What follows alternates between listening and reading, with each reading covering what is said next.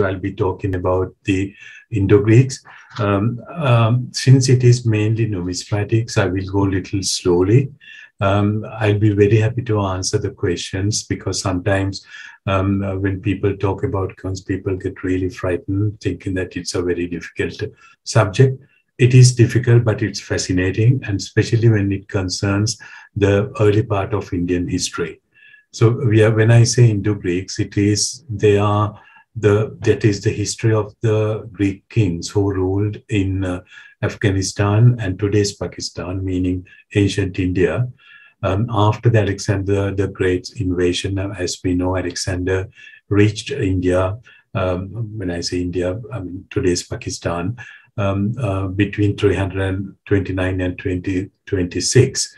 And after his death on the 10th of June 323, some of the regions conquered by Alexander were reconquered by Chandragupta Maurya, and the northern part in Bactria, they were still in the Seleucid Empire and also the Bactrians. And later, after the decline of the Mauryan Empire, after Ashoka, the Greeks crossed the Hindu-Kush mountain and came to the territories of India.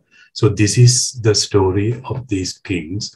As you can see here, it starts somewhere around 250 BCE with the revolt of Diotades, who revolted against the Seleucid Empire and became an independent ruler.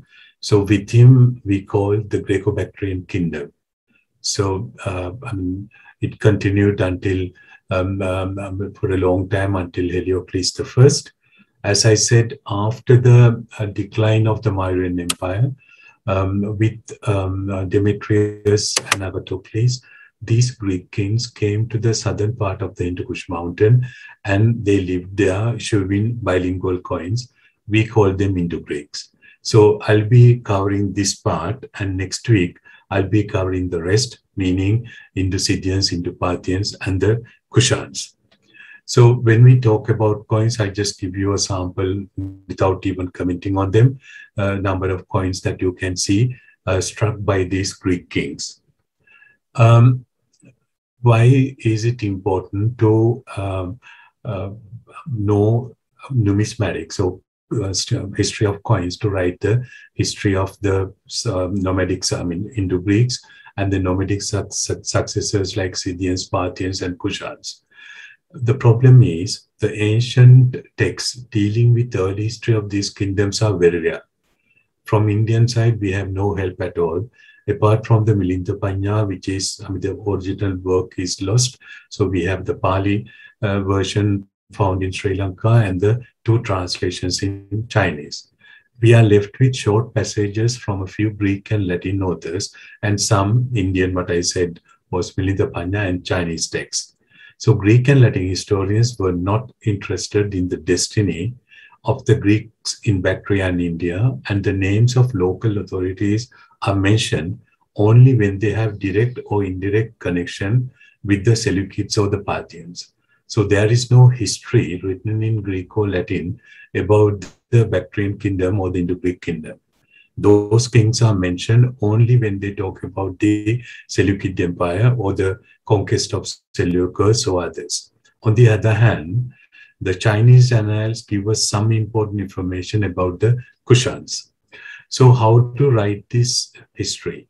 As I told you, after the Alexander's death on 323 BCE, the area that I have highlighted in yellow color came under the Chandragupta Maurya's empire, that Maurya king, and the northern part of the Hindu-Kush mountains remained under the Greeks. So, I mean, first the Seleucids, and then after Diotades, the Bactrian kingdom. Then afterwards, after the decline of the Mauryan kingdom after Ashoka, the Greeks could cross the Hindu-Kush mountains and come to India. This is today's Pakistan or Gandhara area, and also northern Gandhara, and also some regions of Afghanistan, and also Tajikistan, Turkmenistan, and Uzbekistan. Then Indo-Parthians and Indo-Scythians were ruling some of these areas. We will discuss this next week. And then the Kushan Empire was found, which is a huge empire, almost as big as the Mauryan Empire, although they didn't come to the Orissa and other regions. So that I will discuss next week. First of all, I have to tell you when we talk about the Indo-Greeks, we mean the ancient India. Of course, the things have changed in 1947 since the independence. The country which is called Pakistan was created then. But when we discuss this question in the light of ancient texts, for the Greeks and for the Greeks, even for the academics, the region south of the Hindu-Kush mountain was considered as India, and also the name derived from the Indus River. In this, the Hindu-Kush mountain played a huge role. It is almost a natural frontier separating India from Bactria. What is in the north of Hindu-Kush is considered as Bactria. What is in the south of the Hindu-Kush mountains considered as India. So it's a very long mountain chain, 800 kilometers long. And also some of, for example, Tirishmir, it comes up to about 7,788 meters, which is very high. So it was really a natural barrier separating this. It is not only a rampart that separated India from Bactria, but also it was a language barrier. The people in the north of the Hindu-Kush spoke a different language than the Indians. I mean, of course, the earliest form is Gandhari in the south of the Hindu-Kush mountains. On a map, so this is Gandhara. Here we can see the Himalayan range, and here we have the Hindu-Kush range. So anything north is Bactria, anything south is considered India. Here we have the highest mountain in the Hindu-Kush region, and these are some of the mountains of the region. I took this photograph in 2002 when on my way to Bamiyan after the destruction of the Bamiyan Buddhas. So you can see it is almost like a rampart, like a natural fortification. So people were protected from this rampart. And here again, you can see very high mountains, and it's very difficult to climb them and to go to the other places unless you take a pass. So the basic geographic characteristics of these two large zones help us in understanding the settlement patterns of the various kingdoms in these regions.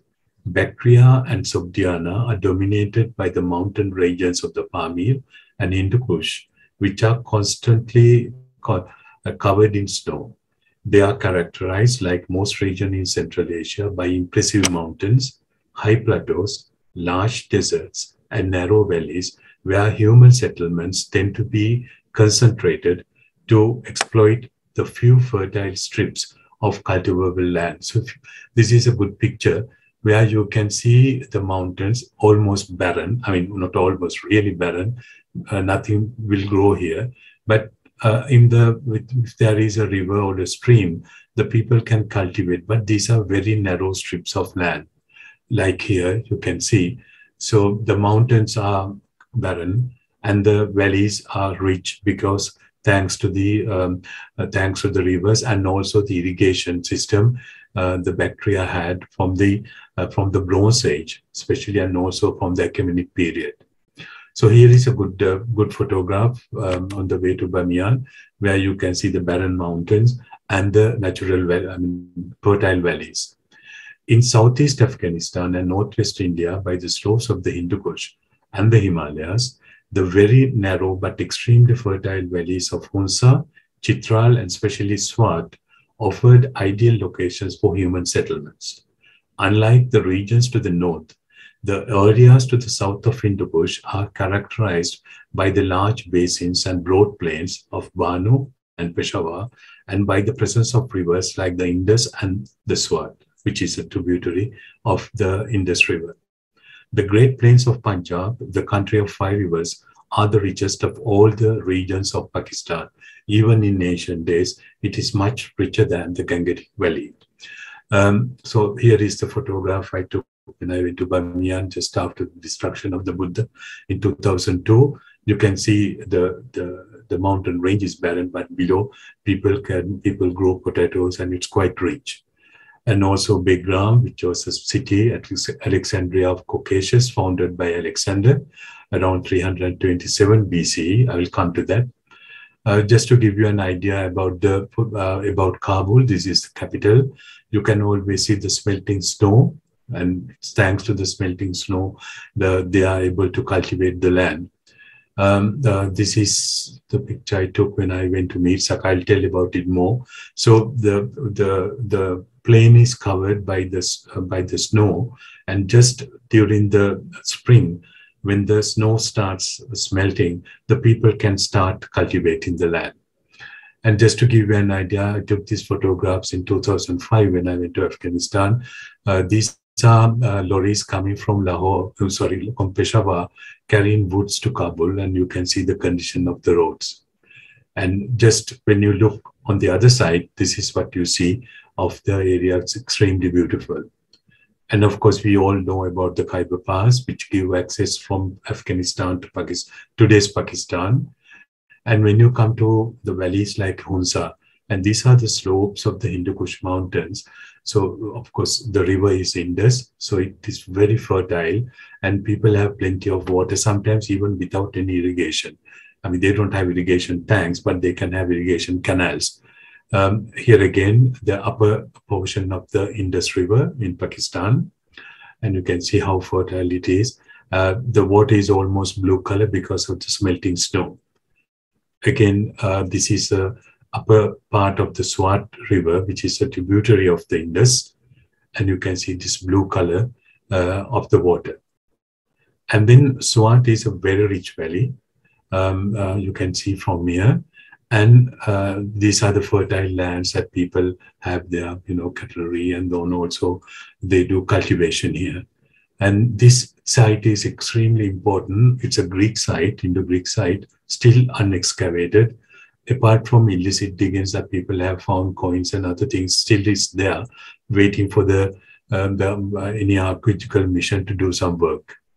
So we come down towards the middle of the not the upper middle of the Indus River. The photograph is taken from the bridge of Atok, where you can see the Indus coming from Himalayas with the blue color water. And this is on the right-hand side. On our left-hand side is the Kabul River, crossing Kabul and also Peshawar with a lot of dust and clay, and it is brownish color. So this is the place where Indus meets Kabul River. And of course, we know Jhelum, and this is one of the five rivers of Punjab, one of the tributaries of the Indus. So the region south of the Hindu Kush mountain was and is extremely rich and good for cultivation. So people who came there, whether they were Greeks or Scythians or Parthians or Kushans or later Timurids, they all settled down there because, the climate is wonderful, and also you have so many rivers, and also it's a blessing for cultivation. So when we write about the history of the Greeks, or even the Scythians and Parthians, what are the archaeological evidence we have to write the history? That's one of the ways of, we speak archaeologically. So what do we know about the presence of Indo-Greeks? Now, for example, people talk about Taxila, especially Sitka, because it was not really excavated. Beer Mound was the Achaemenid, the Persian, under Persian Empire, perhaps the place where Alexander reached, and that time Sitka was not found. And Sitka was found most probably by Menander. But the excavations done by John Marshall, they don't go down to the Indo-Greek. So what we see here, the beautiful site, this is all Scytho-Parthian or Scythian and Parthian site. The Greek levels were much below. So the British archaeologist didn't want to destroy these structures. He kept the structures, but the real Greek city is below, as you can see here. So we know hardly anything about the Greek presence in Sirkap, apart from the reminiscence of the early Greek tradition meaning some terracotta, some coins and sculptures. So it is not very encouraging. And also Pushkalavati, which was the main capital later of the Kushans. It was excavated by Olchin and then recently by Robin Cunningham. But the results are extremely poor because it's very difficult to excavate such a site because of the mud brick constructions. In this place, there are very few baked bricks or the stone sculptures. So the difficulty, I mean, if you are archaeologist, you will understand it's very difficult to excavate them. And also other main difficulties, there were so many other structures after, that means Scythian, Parthian, Kushans, and also Hindushai, and also later Timurid. So these sites are extreme. You can see how deep the depth of the sondage or the dig. So you have to go very down. So the results were not very encouraging. Same thing for Bactra. If you go to Afghanistan, we all know that Bactra was the capital of Bactria. So when Alfred Fouché went there with a lot of hopes, he is the famous Alfred Fouché, who is the father of Gandharan art. And when he went in the end of the 19th century, he was looking for a Greek city like the one that he has seen in Athens or Delphi or other places. But his disappointment was enormous. He was digging under very, very difficult situation with his young wife and also malaria and all the things. But you can see how deep he went, and he didn't find this Greek settlement that he was looking for. So I just translate into English what he wrote in French. So this is what he says. Bactra, meaning the capital of Bactria, bears a name that is so strongly evocative, so charged with history, so crowned with hopes, that we refuse to admit the possibility of a disappointment, even at the moment we are feeling it. The distance between the universal and uncontested prestige which this site enjoys in European imagination and the humbleness of local realities are such that it is impossible not to ask who has made the mistake here. Add to this the fact that nothing is more disconcerting in this place than the contrast between the magnitude of the piles of ruins and the meanness of the material of which these immense mounds seem to be composed, and you will understand that, like a hesitant traveler faced with a dissipating mirage, not knowing exactly where the reality begins and where the illusion ends, I have come to doubt the testimony of my eyes and to repent my assessment as soon as I write them. So this is the conclusion of Fouché, and he concluded that there was no Greek site there. But after when the American army came in and when the Afghanistan was once open, the French archaeological delegation was recreated, and they went to Masari Sharif, Bactra, and they started excavating the site.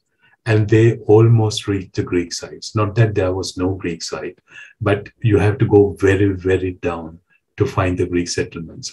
Even the ones they found, this was the tail end of the Greek settlements, not the heart of the Greek settlements. About 3,000 coins were found, Corinthian capitals were found like here.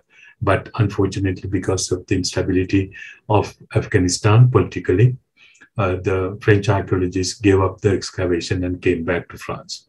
So we still don't know what is there hiding or hidden in Bactra, the capital of Bactria. Same disappointment was there when the British archaeologists went to Alexandria, which is Kandahar today. It is Alexandria of Caucasus, founded by Alexander during his conquest. So you can see the old black and white photographs. These are mounds and mounds, and this is not even a natural mound. This is an artificial mound of settlement. So there are so many settlements over the Greek settlements, not only Scythian, Parthian, Kushans, but also the later ones like Hindushai and Timurids. So the British archaeologists were excavating there like McNichol and Warwick Ball. And in their conclusion, this is what they write.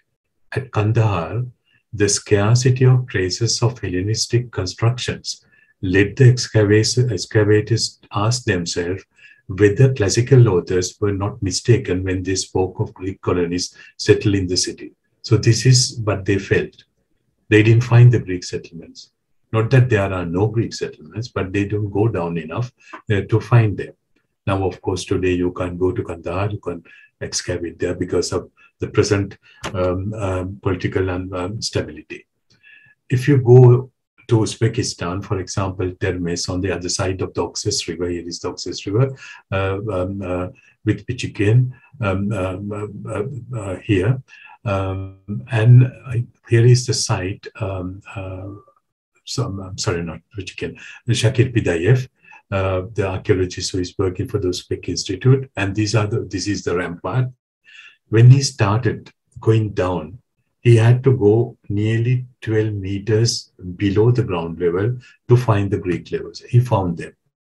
But the sondage, the dig was so small, he couldn't get a complete idea of the Greek settlements there. He found coins, he found a lot of terracotta objects and sculptures, but because such an excavation cost a lot of money, so he didn't continue, but he was more interested in the later Kushan period. For example, my colleagues of the École Normale Supérieure, France Grenier and others, they have been working in Samarkand, in Marakanda, which was a place where Alexander came.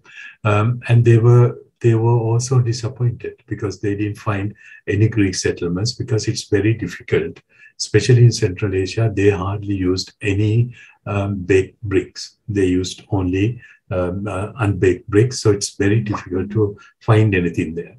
So they went down and still couldn't find the Greek settlements.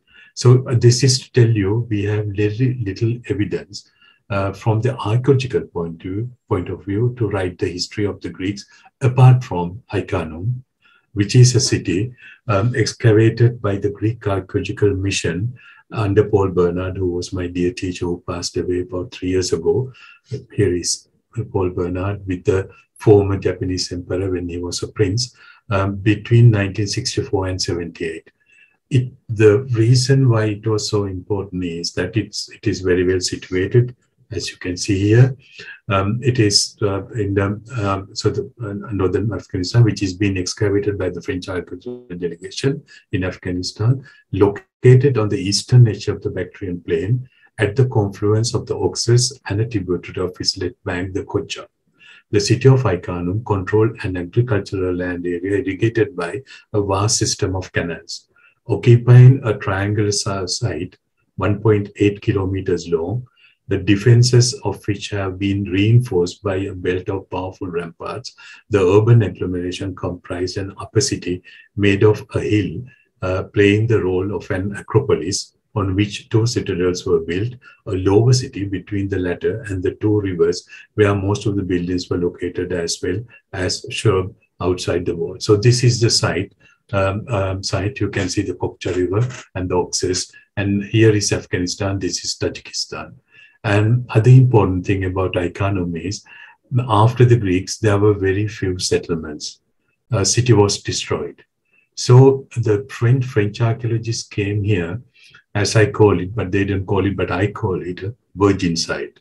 It's almost like intact, a Greek site that they found, not as like Pushkalavati or Samarkand or the site like Alexandria of Caucasus or Alexandria of Kandahar, Arakosia. So this was a wonderful site. This is a photograph taken during the excavations. They found a wonderful site. So the French archaeologists were not in a hurry. They took their time to do the excavations. They did it well. But, as you know, in 77, 78, the Soviet army invaded Afghanistan. The French archaeologists, they had to leave the country and come back. So this is how the city looked like.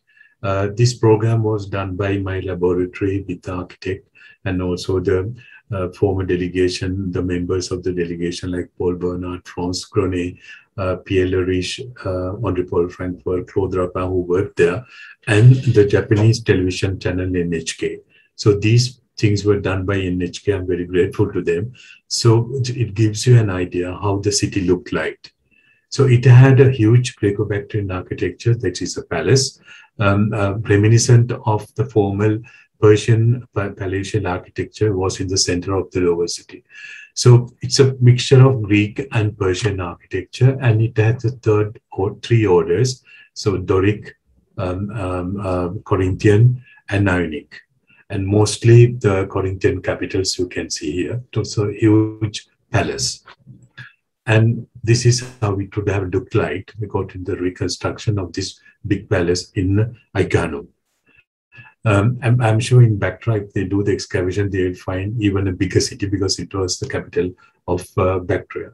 And there was a gymnasium. As you know, it's a school and also for gymnastic. So it's 100 by 100 meters.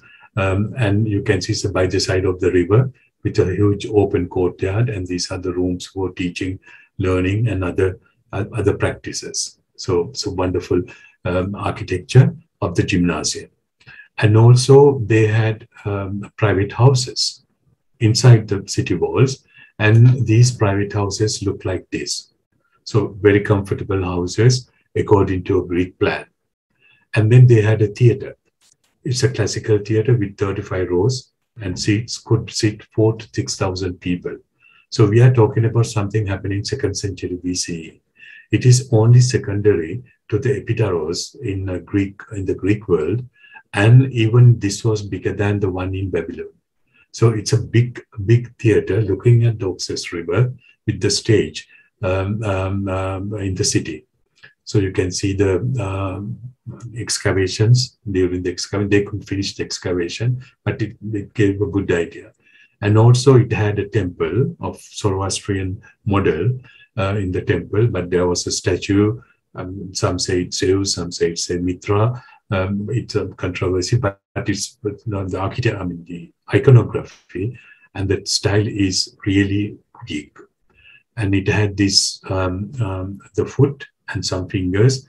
It's a part of an acrolytic image. Acrolytic means instead of making the statue of wood or stone or marble, you make a huge statue like in Parthenon in Athens in wood, and only the external parts are of marble. So like here the foot, so the wooden structure should come over here, and then the statue was covered by clothes. So this is a very archaic way of making sculptures in the Greek world. So it was there, and these are some of the sculptures found by the French archaeologists during the excavations, and also these two sculptures were found in the fountain. And the water came from there. It shows that, in the Greek theater, the people didn't appear in their own physical form, but they wore masks, and also the importance of Heracles in the gymnasium. What happened was when the Soviet army invaded, the French archaeologists left Afghanistan, and then after the Soviet army left Afghanistan, the people started digging the Icano. And this is a photograph taken how this place was illicitly destroyed by the illicit diggers. As a result, many things were found. You can see the holes dug up. This is not done by the French archaeologists, but this is done by the people who were looking for the treasures. And they removed all these Corinthian capitals and the columns. Since they have no idea that this should be up and this should be down, they put the capital down and the base on the top. And this is a Chaikhane, a tea shop, where Masud was killed. So they removed most of them. And then these are some of the artifacts found by the illicit diggers, which came to the Peshawar Bazaar, where I photographed them. And also this huge statue of Athena, which I didn't see personally. These things I saw, this I didn't see, but someone gave me the photographs. It is one of the biggest statues ever made of Athena, and it's an acrolytic image. And also they had gold, and there were a lot of gold coins, and these are gold ingots. Recently, on the Oxus River, even these photographs were given to me by my good friend, Honorable Frankfurt. He took these photographs in the Oxus River people are looking for river gold. So you can see it is a very primitive technique of finding gold. So gold was there. That this is coming from Badakhshan, and they had enough gold. So this is how even in 1960s and 70s, people of this area close to Iconium, they were looking for gold. And then there's another important excavations. It is not very important for the Indo-Greek period, but for the Indo-Scythian period, which is the Begram, Alexandria of Caucasus. What you see here is the rampart of the Kushan period. And this is the Greek city. This was a Soviet military camp when I went there in 2002. The Soviet army was no more there. Only the camp remained. And this was the old city of founded by Alexander the Great, and this is the Panchi River.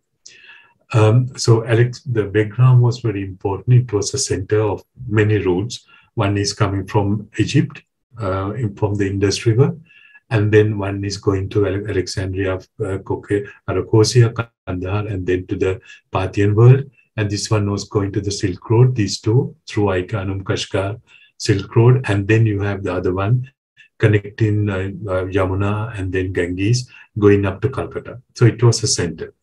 As a result, so here is an aerial view, Panchi River here, and this is a city founded by Alexander, and this is the city founded by Kanishka, the Kushan city. So you have the city founded by Alexander in 327 BCE, and these are the walls of the Kushan Empire. And they are the French archaeologists of the French archaeological delegation.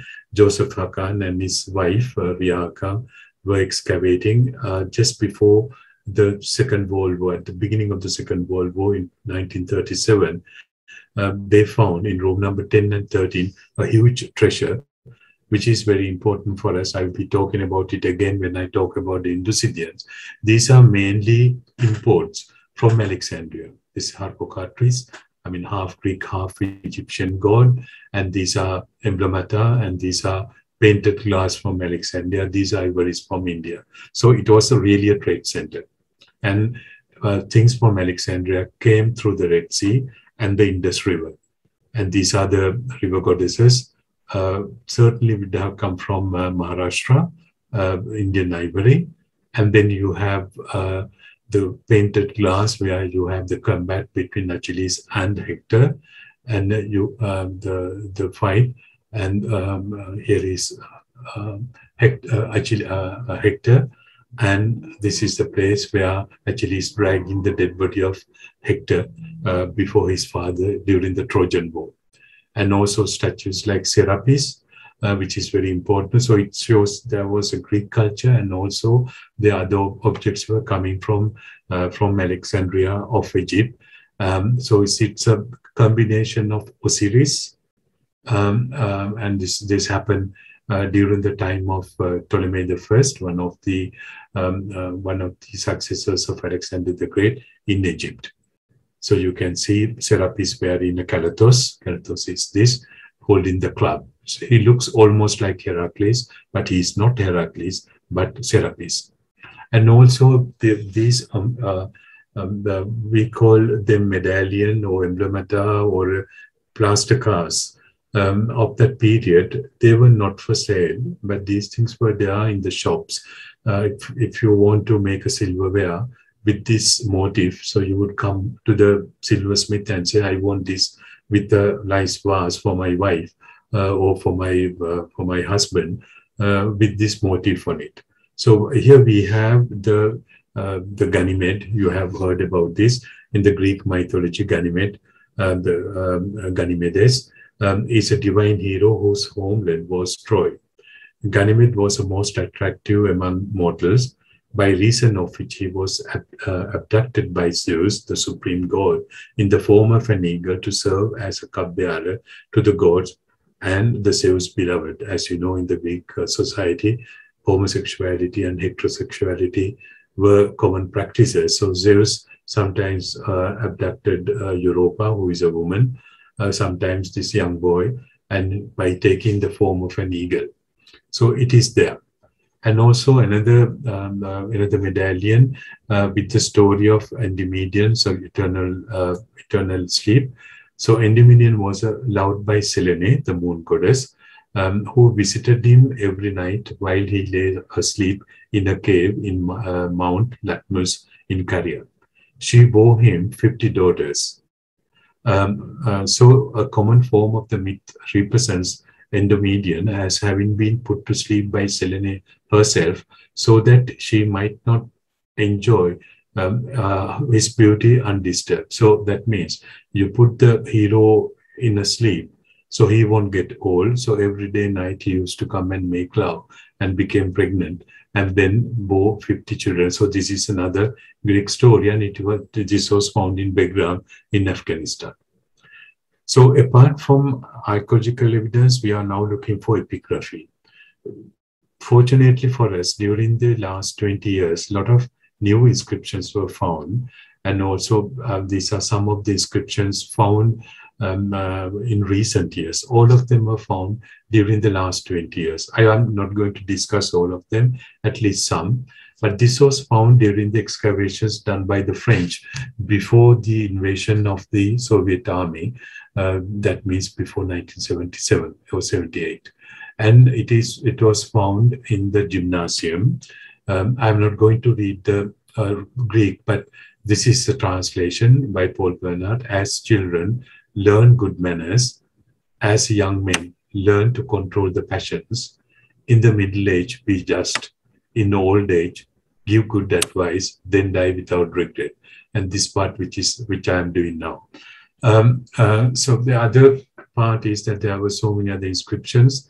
This cup of agate was found. It had the legend Basileos Soteros Menandro.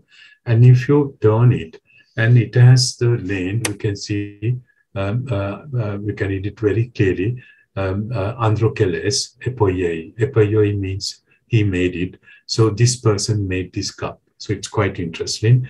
It reminded me of this bracelet, which I published with my Guruji, Paul Bernard, which had an inscription. And here it says, Mestor Epoiei. That means Mestor, he is the craftsman, he made it. So this is quite interesting. If you're interested, this is the article I published in French, but it is now translated into that. I will come later. And this inscription was found in Pakistan, which was studied by Richard Solomon, and it's written in Gandhari. It's one of the most important inscriptions ever found. It was found here in Bajaur. And this inscription bears a triple date, referring to the 8th day of the Sharvana in the regnal year of 27 of Vijayamitra, the year 73 of the year which called Assess, and the year 201 of the Greek. So we have a reference to Asis era, a Greek era. So according to Solomon, since the Asis era is apparently the same as the modern Vikram era, the date of the inscription would correspond to approximately of 15 CE. The collocation of dates enables him to pinpoint the year of the Greeks as 186. So the Greek era, he dated 286 and 85, and this is the article by Richard Solomon, which I edited, which is published by Brepols in Turnout. Recently, Halifax and Chris Bennett revisited, in the light of many inscriptions, the Vikram era and came to the conclusion that Asis era is to be dated in the year 48, not 58. So the year 201 of the Greeks, or the Yona era, mentioned in the Bajaur inscription published by Solomon, must be placed in the year 176, giving us some precious indication on how to place in a chronological order some of the Greek, Parthian, Scythian, and Kushan kings who reigned in the India, and allowing us to establish the accession of Kanishka I on the throne and the beginning of the Gandharan art about 127 CE. So this inscription and the interpretation of Falk, with whom I totally agree, making the Greek year 176 BCE and the Asis era 48. solve many problems. So they give us some historical placement for the kingdoms. So if you are interested, this was published in Acta Orientala by Chris Bennett and Harry Falk. And then in Yusuf Dara in Afghanistan, a parchment was found, and it was published by Very Clarice and Dorothy Thompson, and it very clearly referred to it is 30 years from Antiochus II, 206. So in this, if this inscription and the deduction, again, I agree with Clarice and Thompson, to see true Antiochus' accession to the Bactrian throne must be placed in the year 176. So we get a very clear chronological order of the beginning of the Greek era. So according to my colleagues, some colleagues, it is Antiochus who founded the Greek era, and I believe it is Agathocles, that which I am writing in the next book, to show that it should be Agathocles who founded the Greek era. It doesn't matter really, and you should not be worried if people disagree, because we have very little evidence to write this history. So everyone is advancing hypotheses. Everyone is trying to come to the closest of the absolute chronology. Nobody has come. So we all can do is propose a relative chronology. So don't get upset when you see somebody contradicting me or contradicting someone else. It is almost like a game of the historians, because we can't tally everything together. So as for the numismatic evidence, it is thanks to the coins that we know today the existence of 45 Greek kings who ruled in Bactria and India, although the written sources mention only 8. This is something that we have to bear in mind. If we study the history of Alexander's successors in India, you cannot entirely rely on literary sources. So they only mention 8 kings. But if you read the names of the kings written on the obverse or the reverse of the coins, they mention 45. So this is the reason why we call the history of Indo-Greeks and Indo-Scythian and Indo-Parthians in India and Central Asia is basically numismatic. Without coins, you can't write this history, because in India, we don't have a chronicle for this period. So it is very important to bear this in mind. So the coins are crucial in understanding the role of these kings.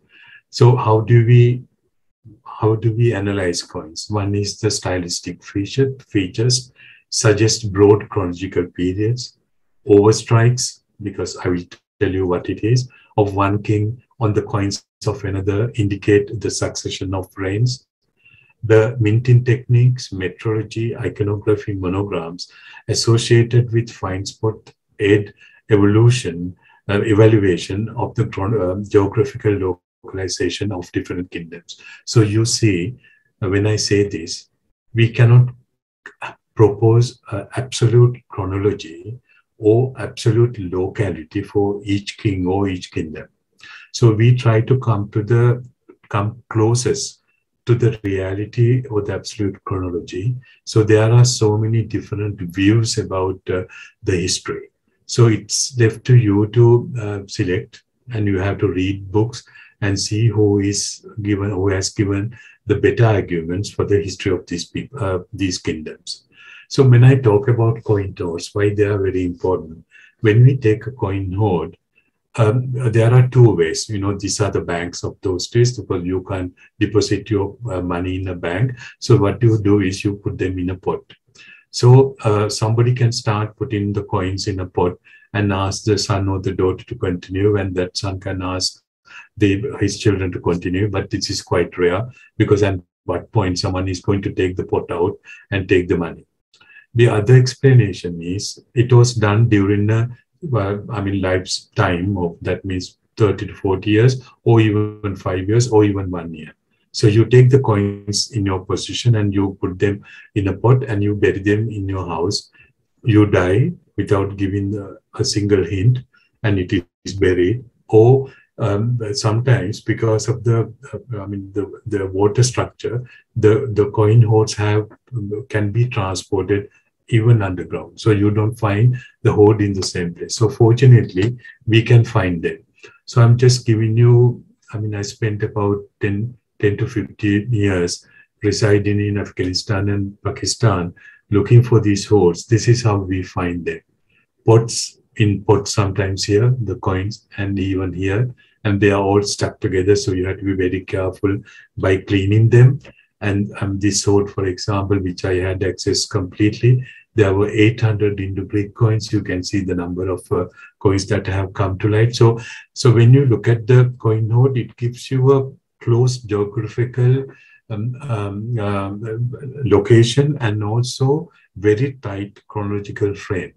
So if the coins are, I mean, if you look at the rulers who are the kings who are represented in the hoard, so we can say these coins, these kings rule in a closed framework. So it's a way of, I mean, solving the problem of succession of the kings and also the locality where they ruled. I mean, you will say that the silver and the gold, I mean, traveled. For example, there were a lot of coins of Antiochus II and Diodotus found in Vaishali in India. It doesn't mean that Diodotus ruled there, but they traveled because for the trade. And also same thing with the Roman coins found in South India. They were transported or taken to India for the bullion value, for the gold value, and to buy spices and gemstones and other things. But if you have a tight hoard like that, you don't really run into confusion because they were hoarded in a closed period. And this one, I went there. I mean, if you believe it or not, this is me in the disguise of a Pakistani. This place, it's quite interesting. I heard when I was in Lahore, not in Lahore, in Islamabad, that they found a hoard that the people were using a bulldozer to flood this land by the side of a tributary of the Indus. And the bulldozer hit a jar filled with coins. So people around the place, they fought for it and they took the coins, and most of the coins came to Islamabad and then Islamabad to Peshawar. So I was going. Place is called Sarai Saleh.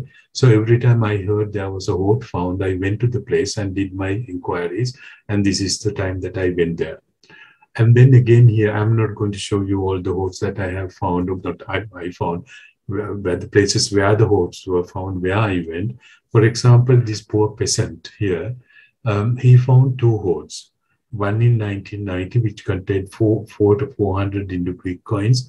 They were bought by a dealer and they were sold to the international market. So the first hoard went to Japan. So I took these photographs. Here is the man who found it, and here is my guide. This is the place the first hoard was found.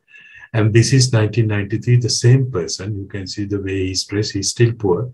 The hoard was sold for more than those days, $450,000, and the poor man got only $300. So there were 300 coins in it. And then again, a very important hoard, Barikot hoard, which had 445 coins. So 231 Indo-Greek and 214 Panchmark coins, which I published recently. I'll show you the book with my colleague from Calcutta, Susmita Bashumadundar. It's very important because it has both Indo-Greeks and the Maidon series.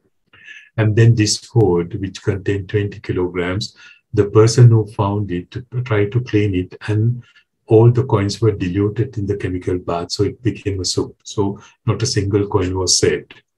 And this hoard is still was found in Afghanistan, and it is in a private collection in San Francisco. The collector wants to keep it intact like this, so they are all of Sotemegas. You may have heard about the work I did in Mitsaka, which is the largest Greek hoard deposit ever found. I was in Islamabad when I heard in 1994, somebody told me that a hoard was found in Mitsaka. I knew what Mitsaka was. In a well in 1942, French archaeologists intervened and they found 30,000 coins. And here, 3.5 tons of coins. That means 3,500 kilograms of coins were found there. When I heard the news, I didn't believe.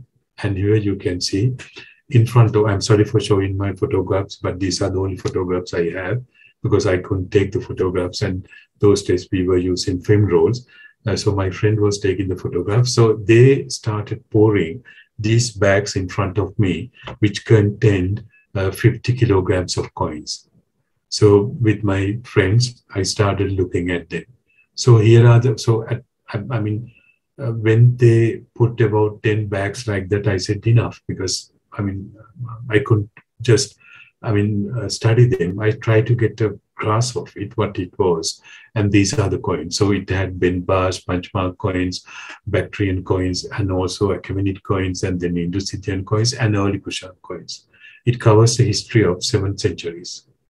And I wanted to go there. So I went with a team with Philip Flondra, who is a journalist.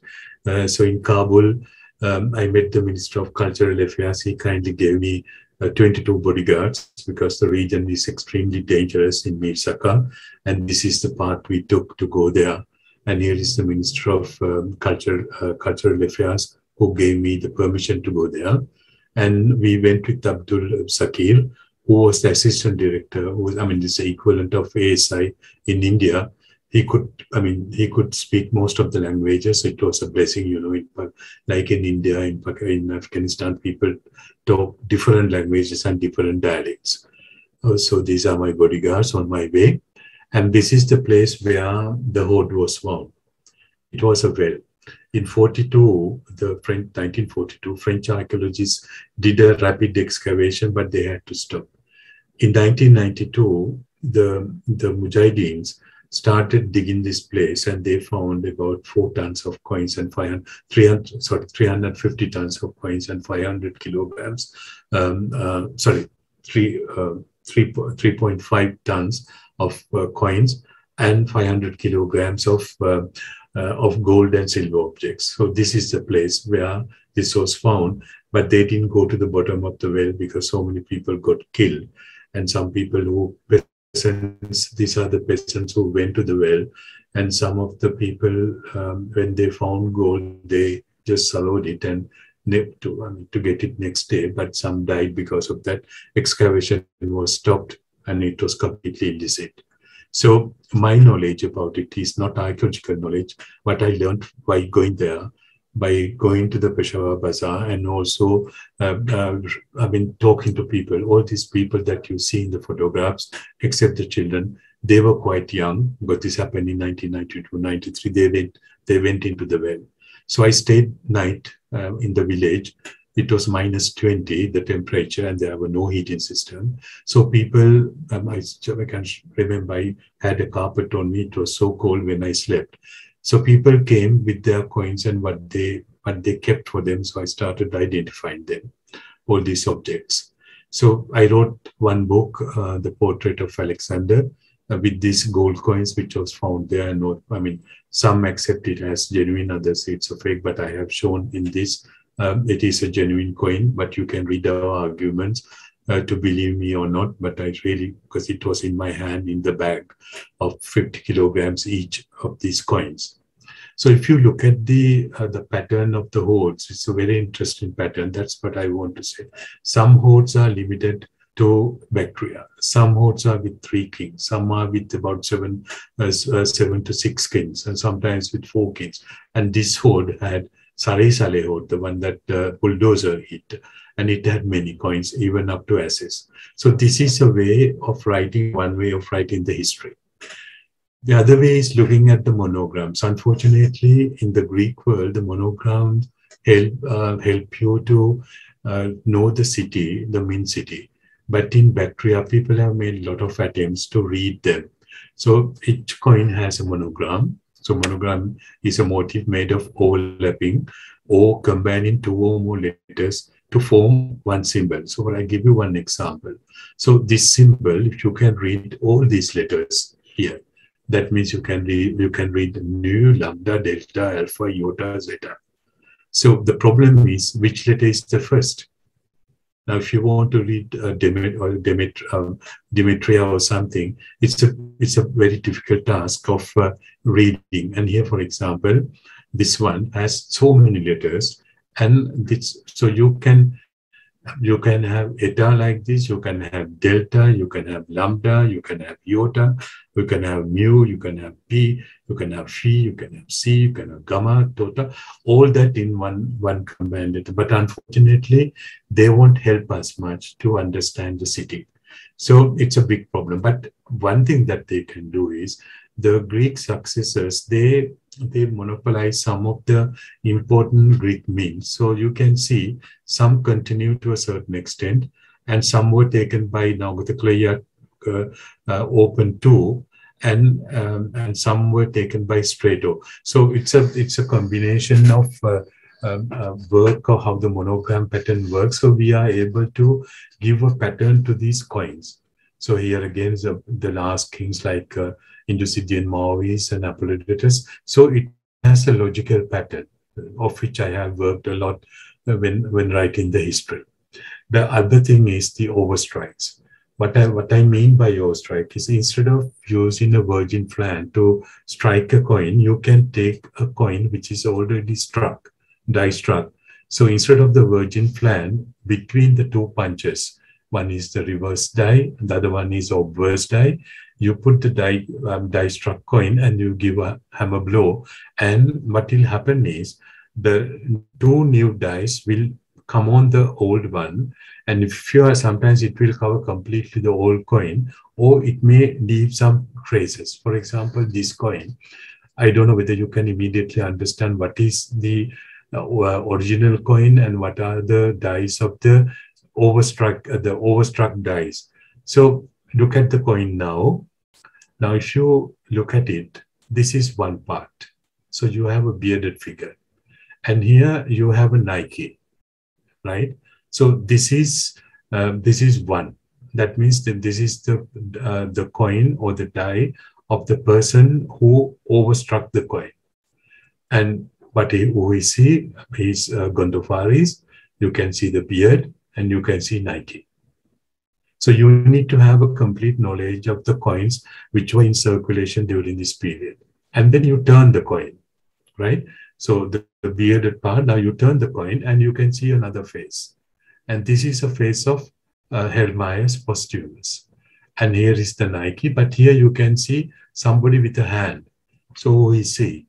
So here you have the coin of Hermias Posthumus 1, and the legend Basileus Soteros, and then you have Zeus seated.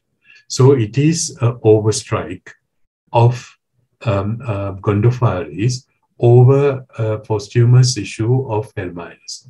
So this is a way, if Gondophares overstruck the coin of Hermias, he has to be either a contemporary, if not a successor. He can't be a predecessor. So this is one of the ways of looking at the history. For example, here, look at these coins. And here you have a bearded figure. If you turn the coin like this, you have a helmeted figure. So it's a coin of Heliocles overstruck on a coin of Agathocleia. And here you can see very clearly the bearded figure and the helmeted figure. So it's a very difficult exercise now. Those days when I published those overstrikes, we didn't have even the computer. So I have to look at with the magnifying glass. But today with the computer, you can do miracles. So you can enlarge it and see the overstrike. So my second article on the overstrikes, which was much better than the first one, because I can give a accurate depiction. So the story about this Indo-Greeks, as I told you, starts with Alexander's conquest. When Alexander conquered this area in India, in the Gangetic Valley, there were what we call the Mahajanapadas. You know about it. I'm not going to talk about it. So we know the Mahajanapada coins, the different series, as you know, different places, Kuru, Panchala, Avanti, and other places. And in Gandhara, there were what we call the Benbas, and those are the coins that Alexander Taxil, the prince, gave to Alexander to asking him not to conquer his kingdom. So in 326, Alexander came to Taxila And then, and after that, he went to Hidabs after Taxila and had the battle with Porus.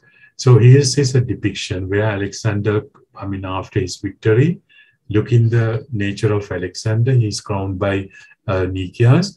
And here you have on the neck of the elephant Porus attacking Alexander. And here is the Mahout trying to, hold the spear of Alexander or the Sarissa. But this never took place in the history. Alexander never attacked Porus. Porus fell down from his horse. But the Greeks were fake news.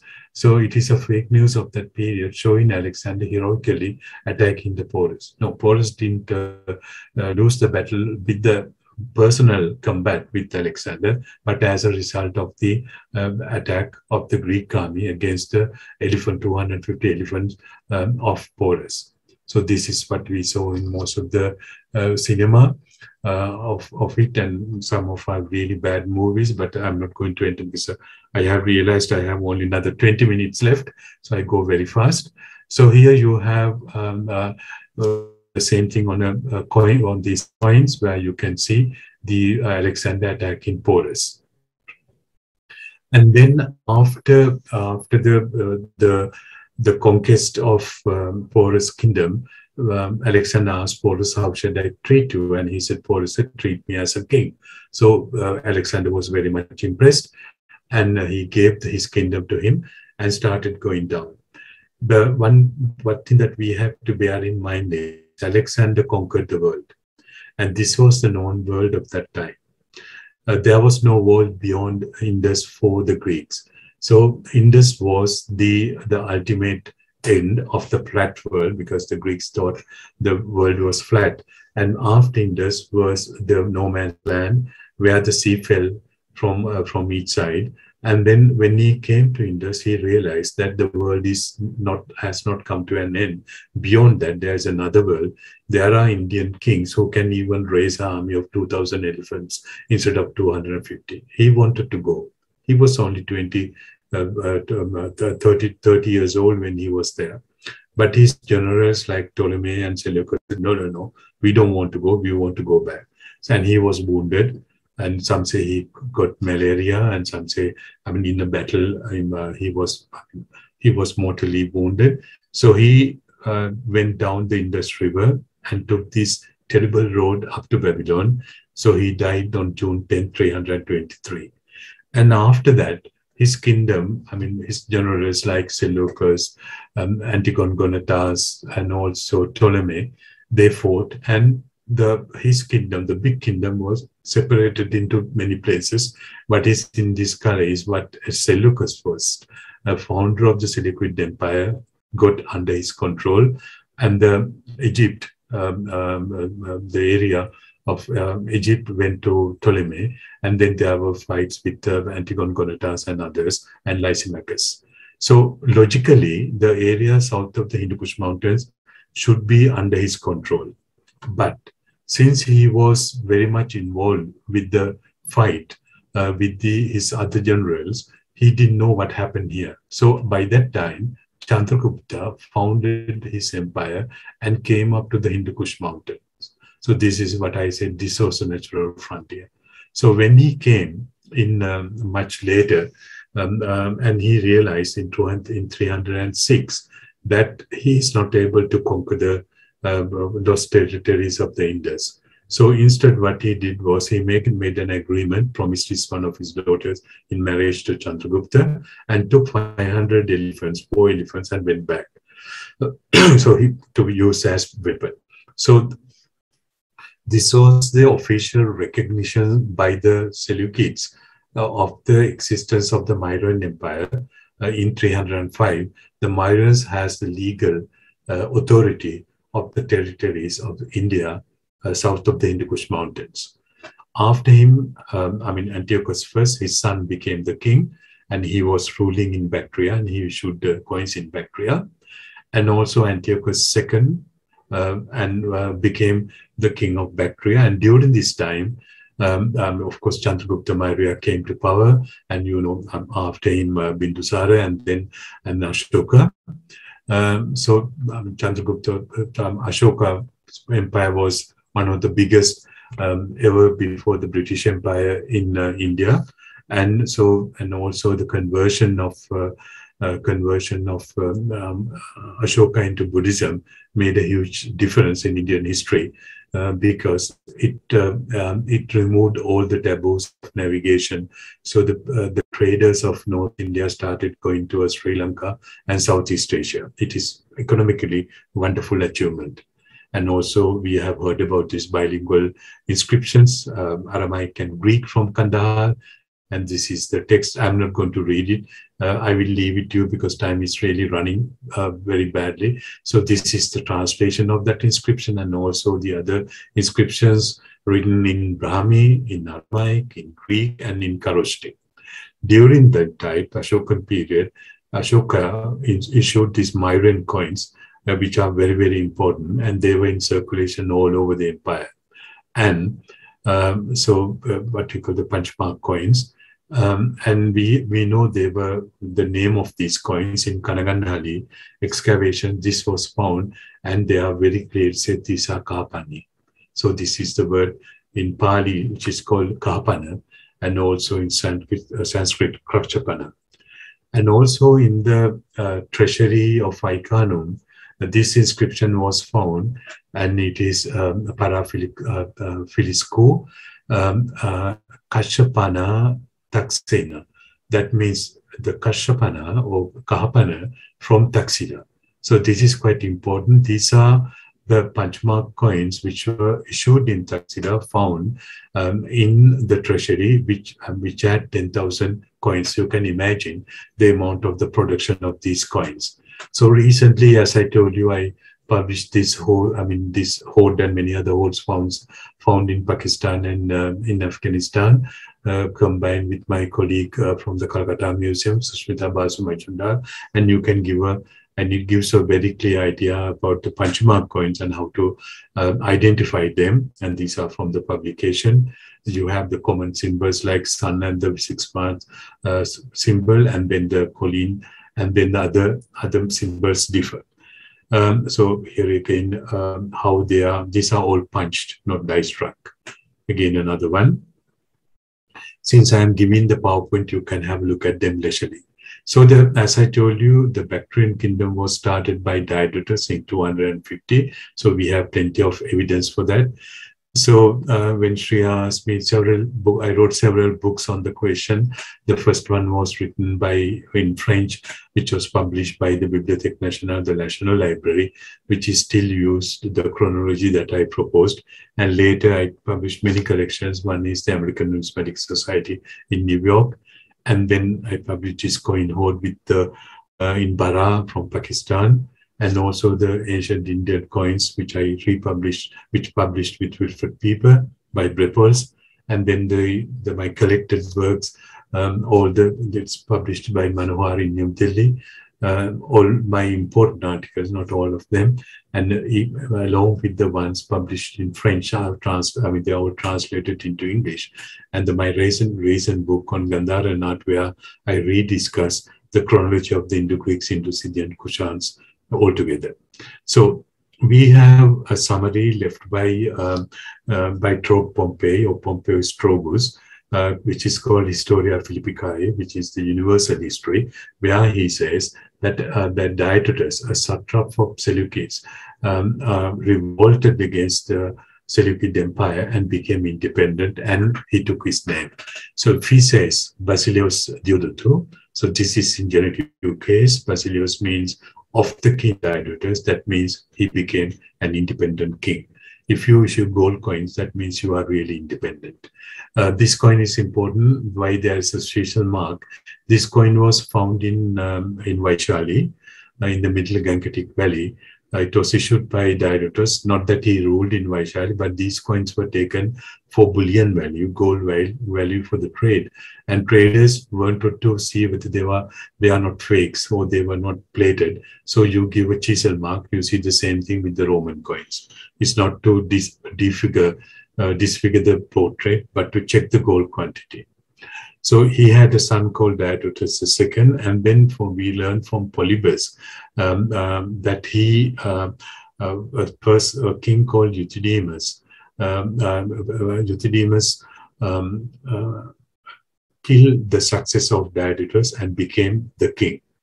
And this happened during the time of Antiochus III. Antiochus III, who wanted to reconquer the lost Bactria, came and made a siege around Bactria, but he gave it up and said, okay, you can rule now. So he left because he was more interested in other things. And then he was succeeded by his son called Demetrius. So we have plenty of evidence for that, not only literary, but also epigraphical evidence, since he was the king like Alexander, who crossed the Hindu-Kush mountains and came to India. After the decline of the Mauryan Empire, he wears an elephant scalp. Elephant symbolized in India. So it's a very interesting thing. And also we have the Plutarch's evidence saying that Demetrius was the son, and this inscription was found quite recently in Tajikistan, which was published by Paul Bernard and Rougemont. And it very clearly says here, Megistion Eutydemon Basileon, Kalinikon Demetrion, meaning that the Demetrius, the son of Euthydemus, the king, and by this time, Euthydemus was the king and he is the son, and he is Megastion, he is Megas, he is great. So we have this evidence to say that Demetrius was the successor of Euthydemus. And then we have plenty of other coins. We don't know their names in any other text or any epigraphical evidence like Euthydemus II. I mean, you can see every time. The reason why I say there were 45 kings, because we can read their names. Here you have Leos Eutydemu, and he has Heracles holding the lion's king of Neme and the club, and also wearing the crown. So these Greek kings who, I'm sorry, Shreya, if you put me another 10 minutes, I'll try to go very quickly. The north of the Hindu-Kush mountains, there were monolingual coins, only with Greek legend, and the southern Hindu-Kush mountains, because we are India, where the Gandhari was spoken, and the same Greek rulers issued bilingual coinage. So if you look at it, it's very clear, it says Basileus Eutydemu, and they were struck in the Attic weight, so it's 16.8 grams. And the bilingual coins, they have bilingual legend. So you have here Basileus Soteros Niku. And if you read, this is in Kharoshthi, not like Brahmi, you read from right to left. So here you have Maharajasa, Trasarasa, Nikyasa.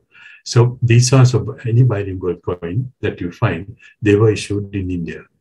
Any monolingual coin, they were issued in Bactria. So this is except few exceptions.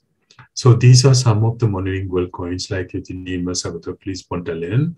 And what is interesting is Agathocles had monolingual coinage, which is name, and the depictions of the first depictions of Balarama, Samkarshan, and Vasudeva, they were found in the treasury of Icanum in a pouch of a traveler.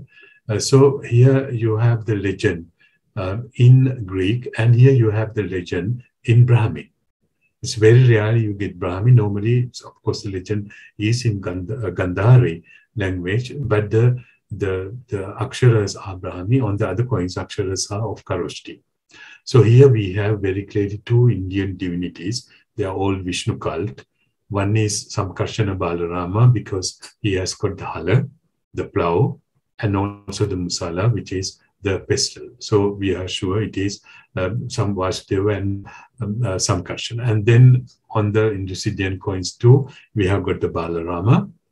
And then on the other side, we have Krishna Vasudeva holding the chakra, and also the conch shell or the Sankha, which was misunderstood by the French archaeologists, which is really a bad interpretation of the conch. And also this was misunderstood by my teacher. He thought this is a headdress. No, it is not a headdress, but it is a chatra over the head. The Greek engraver misunderstood. So, and also the cult of Gajalakshmi, like in Bharut and Sanchi, and also later in Asilis's coin, and also in Demetrius' coin, you find these Hindu ghosts, which is like Lakshmi. It's very important. But These gods first appeared on the Pachmark coin, which was a study by Wilfred Pieper. You can see Balarama Samkarshana holding the chakra and the danda, and also on the other side the plow. So we are sure that there were Vishnu cult in India during the Mauryan period. So here we are. It's very important evidence when you look at the iconography. So here we have the most, evocative depiction of Balarama Samkarshana and Vasudeva Krishna. And also it is very important if you go to Vidisha, the inscription by Heliodorus, which is of the Bhagavata cult, referring to the Greek ambassador sent by Alcidas from Taxila, and who says that he was adept of the Bhagavata cult. So this is another important evidence. And then we have commemorative coins like Agathocles and Antimachus commemorating the kings who ruled before them. So Alexander the Great. And then we have the kings like Diodotus and Euthydemus and Demetrius and also Pantaleon. So that means all these kings, if they are commemorated, they ruled before. And also Antimachus, and also, as I told you, the Yusufdara parchment is very important for his dating. So we can date him between 185 and 170. We are in a Kosia. That means it is the Kovrashev, or the headdress of the Macedonian army, like in Macedonia.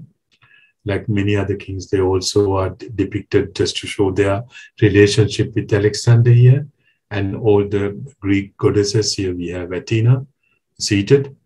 And then time to time you get you have Indian elephant, and you have a zebu, elephant. This is of course the Elephas Maximus, the Indian elephant, not the African one.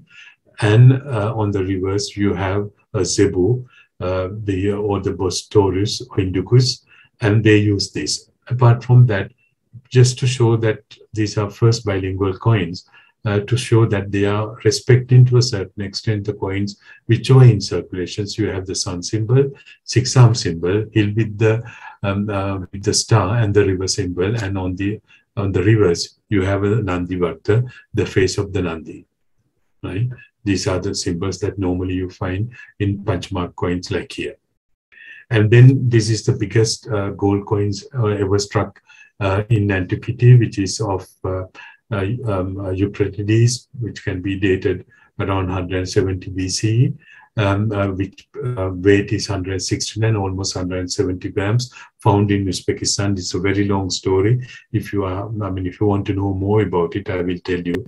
The important thing is the legend was engraved this way, and later they decided to engrave it in this way. And from this moment onwards, all the coins struck in Bactria and India had this semicircular form.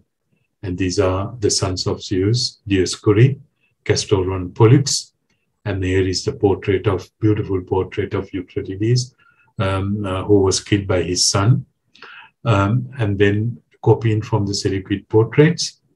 And then you have these wonderful portraits, the king seen from the back and throwing a javelin, and also the king commemorating his father and mother, Heliocles and Laodicus, following the Ptolemaic tradition, and also having women on coins like Agathocleia, who would have been the mother of Strato. So you have first Agathocleia alone, and then Agathocleia with her son, like this, and also the same tradition. Here the husband and wife, Hermaios and Calliope. So the women were depicted on the coins of these. And then here is a peridot ring that I published recently, where you have the same type of dual portraits. The women were represented. Here we have an Amazon, a woman riding a horse. You can see from the breast, it's really a woman. By 130, the Bactrian kingdom collapsed, but the Indo-Greeks continued for a long time again. And this area was conquered, Bactria was conquered north of the Hindu-Kush by the Yuezhi, who became the Kushans later. And Indo-Greek kingdom continued. And the most important king was Menander. who is mentioned in the Greek and Latin sources, and also in the Milinda. So he has got the bilingual coinage here, and also the monolingual coinage, which is very important, where you can see Athena throwing the thunderbolt, having the shield decorated by the Gorgon head, the Medusa's head. And this is something that you can see in Gandharan art. So there are plenty of other coins like these by his successors like Nisia, Strato, Apollodorus, Epander. They all follow the Athena Alcidamus, who was the patron goddess of Pella, where Alexander was born. What they try to do is they try to show they are the real descendants of Alexander by using his headdresses, or like the elephant scalp or the corsia, and also using the gods in favor of Alexander, like Athena Alcidamus, until the last two kings like Strato the second and the third. And some beautiful coins. This was found in Mirsaka, which is still a unique coin, where you can see Menander seen from the back. And this is the aegis with the head of Medusa. You can see a snake coming out of it. So as you know, the Medusa hair, instead of the hair here, she had snakes on it. And you can see this was followed by Philoxenus, Heliocles, and Alcidas. And here, look at this one. It's very clear. You have the Medusa's head. So I turned the coin with the Photoshop, and you can see Medusa's head with the snakes coming out like here. So iconography is absolutely beautiful and very precise in their following. And also, since they are in India, they really want to be smart. And instead of the aegis, they put a forepart of an elephant, a tusker, to say that we have conquered India, and they put their elephant on it. And also the symbol of elephant, here it's a coin of Antiochus with his portrait, and it's Basileus Nikiphorou Antikalkidu, Zeus seated holding Nike, and elephant venerating the Zeus. You know, this is the way how the elephants do, as you know, and also showing Antiochus, the same person whose ambassador went to Vidisha, seated, standing in front of the elephant, which is a symbol of India.